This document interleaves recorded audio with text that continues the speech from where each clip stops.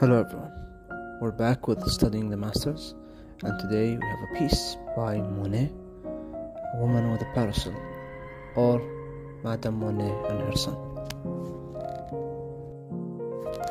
A Woman with a Parasol was painted outdoors, probably in one sitting of several hours.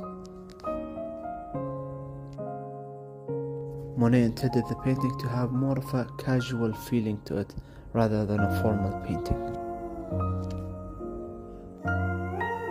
As usual, we're creating the coloring page first in part 1, and part 2 we'll start coloring it. I made some mistakes with the poster, but it's okay. It's all fixed now.